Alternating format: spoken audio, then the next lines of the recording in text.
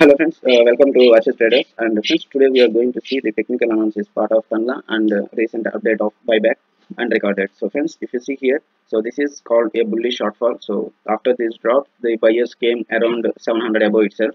So we can expect further upside. But here, if you see this need to break, so 890 these level to be broken. So then only we can expect upward movement. And another thing is October 20th, the company is going to announce their financial numbers of this September 30 ended quarter. So it is going to be a very good thing to see, because of like last quarter it's a slight drop in their numbers. And if you observe here, the company also announced their buyback record date also.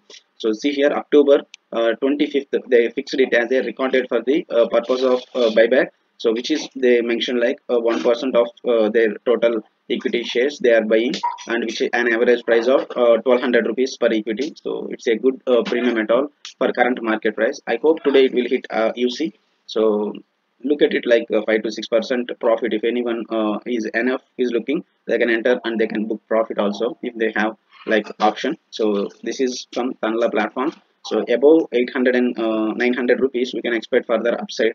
If quarterly results are very well, we can expect further up move also. So until 1200 above. So short termly we can expect the stock will move if company results are good.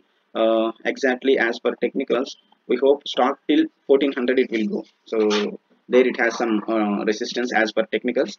So even if posted extraordinary numbers, so even it further reaches 1800 level. So 1800 is the another resistance. First of all, it need to cross this 1400 level.